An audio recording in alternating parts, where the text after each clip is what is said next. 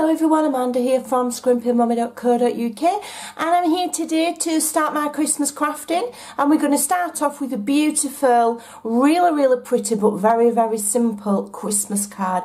And you know, as always, I'm going to use Stampin' Up products to make a most beautiful card and show you just how easy it is. So I'm starting with an A4 sheet of thick Whisper White, and on the long side here I'm going to cut it at 5 7/8. Okay, and that's then given me 2 card bases from 1 sheet of A4 card. You'll have to excuse the background noise, it's terribly noisy here in Amanda land. We've got builders and car alarms and all sorts going off, so just bear with me. So I'm just going to fold that in half and burnish it. You can use your scoreboard, and if so you want to score it at 4 1/8. Okay, and that will give you your card base. Okay, so I'm just going to turn off my computer so that I don't get messages. Right, so we're using Feels Like Frost, and while I'm here I'll just quickly show you how I store my new papers. I cut them to 6 by 6 because the seasonal ones I get paper shares, so I cut them all into 6 by 6 and I store them in these plastic wallets which work out at about 10p each. Okay, and then when the catalogue's done, I'll take these out, what's left, they go in a retirement box, and then I reuse these folders for my next set. Okay, very cheap and easy. I make the little labels on my label machine, and I have a little cardstock front so I can see what it is, and I make these from the cardstock that is in the back of your DSP. Super cheap and easy way of doing it.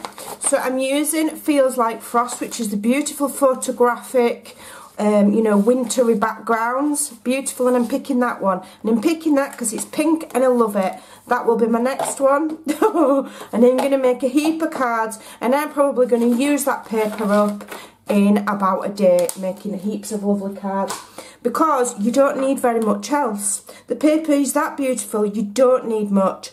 So my card base is 4 1/8 by 5 7/8. So I'm going to trim this paper down. I want to make sure we keep that leaf reeler. So let me decide which way will be the best for me. That way. So I'm going to cut this to, I want to really show off that paper, so I'm only cutting a very small increment. So 5 7/8. Okay. I've cut that the wrong way. Oh, I've cut it the wrong way. Not 5 7/8. It wants to be 5 7/8 that way. Oh, I've cut it the wrong way, but I've only lost that sliver. So let me do it again. 5 7/8. No, 5 3/4. I beg your pardon. On for the long side, because I want my card to stand that way. Okay, easy mistake to make, easily rectified. And then I want it 4 inch.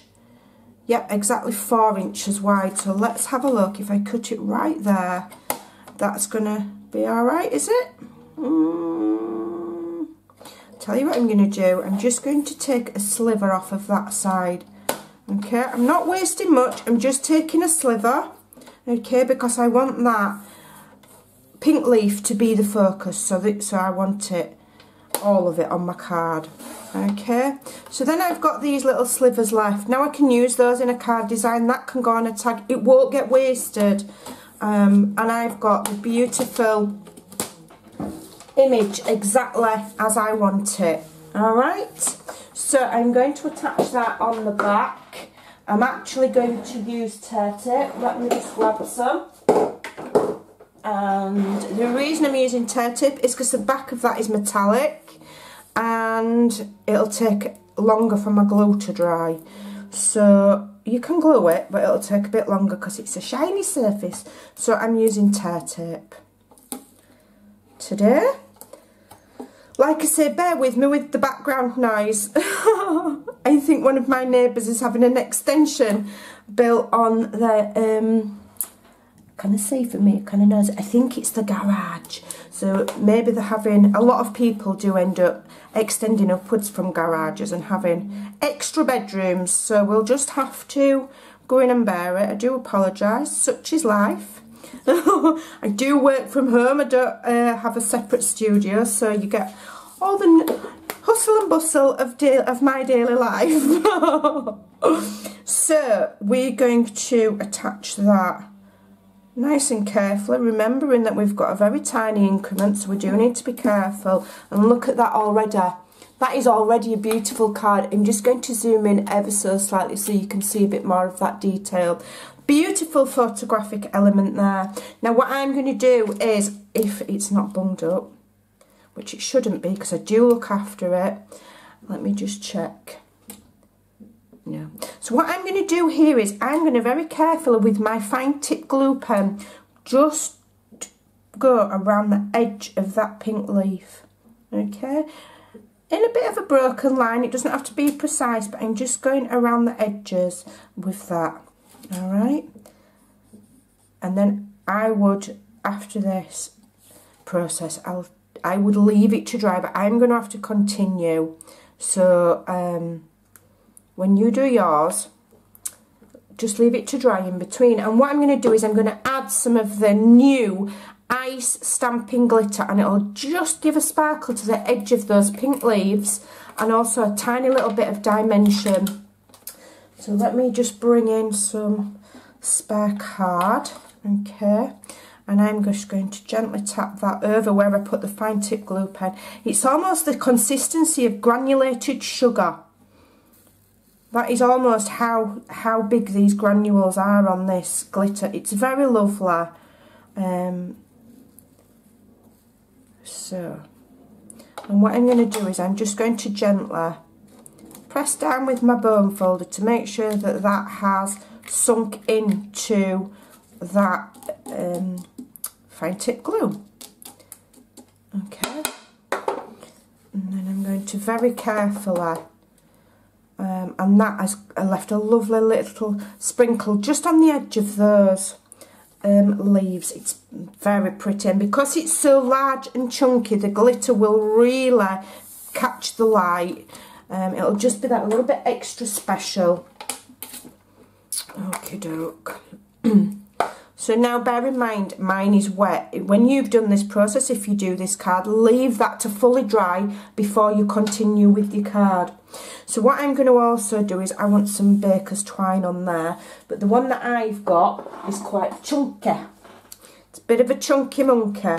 So what I'm going to do is I'm going to separate the strands because I don't want all that thickness. So I'm just going to separate it, probably take 2 strands maybe. Okay, and if it don't get all knotted up, I will anyway. Right, so now I've got my 2 strands. It's just that little bit finer and a bit more delicate. Alright, and I'm just going to wrap it on the inside of my card there. And I should just have enough. I just pull it, there we go. And tie that in a little knot. And I'm going to tie it in another knot, and I'm going to have those straggler ends out. I do quite like that, but I'm just going to trim it ever so slightly. Okay, so I've got a more delicate going on there, and what I can do is I can, if I want to, further separate those strands just at the top, just for a bit of added effect. Maybe at the bottom as well. Okay. Alright. And I just want to separate those strands. I'm just going to do it very gently with the edge of my scissors. I can separate those strands. That looks super pretty. Right, so what we need now is we need a sentiment. Now, because this is beautiful photographic paper, we don't want to cover over it. So therefore I am using vellum. Alright, and I'm going to put my sentiment on the vellum, and then when the vellum's on the card, you will still be able to see the beautiful card underneath. Now, the sentiment that I've chosen is from First Frost. Now, you know, this is called, what's it called? Feels Like Frost DSP. This is in the autumn winter catalogue, and First Frost has been carried over from last year, so I'm getting my money's worth and I'm reusing it. It's in the annual catalogue on page 140, so some of you may have this already, which is why I've chosen it for you today. And I think I'm just going to go for a small sentiment actually. I was originally going to go for this large one here. I don't know, will it show? I don't want to cover up too much of that image. I'll go for the larger one that I originally planned. Okay, I will. So let me just grab a block. Oops. I've moved my camera around ever so slightly in the hope that we can get a bit more light on the situation. So let me just open my blinds further, but we're coming to winter, so let's see if the lamp will help. I'll add the lamp today. And I'm using basic grey, and I'm going to be very careful. You can stamp onto vellum absolutely easily, you just need to be careful. So plenty on. I've just got one sheet there. I have plenty of that grey, and I'm going to stamp in the bottom corner, but not right up, in case I decide I want to punch it or die cut it. And just lift it off very carefully. Has that? It's not terribly straight. I'm going to do that again. My sticker mustn't be as straight as the stamp reckons on, so let me do that again. There we go, I'm happy with that now. Now you could emboss onto it, you could do what you want. I'm just going to use that basic grey because I want that nice soft look. But what I'm going to do is, I'm just going to whiz over it with my heat gun to make sure that that ink's dry, so I don't smudge it on the vellum and spoil it.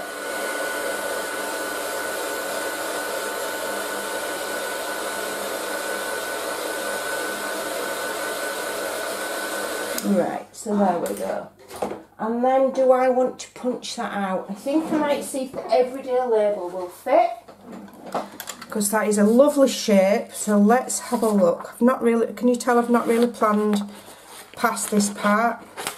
So let's have a look, and that fits beautifully. And we've got a nice shape there. And this is the beauty. This is why I collect all of the punches, because the shapes always come in handy, and you know, they're brilliant. I love them. So we've now got our sentiment. So how am I going to attach it? Now you've got to be careful with vellum. You know, I've done it before, and you can sometimes see the glue through when you've done it. So this is what I'm going to do. I'm going to be super careful, and then I'm going to cheat a little bit. So what I'm going to do is I'm going to use a glue dot. I'm going to get my pokey tool. I'm going to select a glue dot, and I'm going to gently roll it in my fingers, okay, till it's a little bit smaller. And then I'm going to put it back on my pokey tool, and I'm going to very carefully put it in the very far corner on one side, and then I'm going to do the same and put it in the very far corner somewhere else. We'll just go there for now, in the top corner, okay? And then you put your sentiment where you'd like it. I quite like it there. I think I'm just going to have it there, so it's just slightly over the, let's just pull that strand over a bit further. That's it. And we'll have it just there, so one corner over the strand and the other corner at the other side of the strand. Being careful in case my ink's still wet. So there you go, so you've stuck it on with glue dots. So now to cover that up, if you don't have glue dots, use glue. And if it's not 100% clear, what we're then going to do is, we're going to cover that up. Is that straight? I'm not convinced that's 100% straight. Let me just lift it over. That's the beauty of glue dots, you can move them about. So that's what we do there, and then what you can do is you can cover it up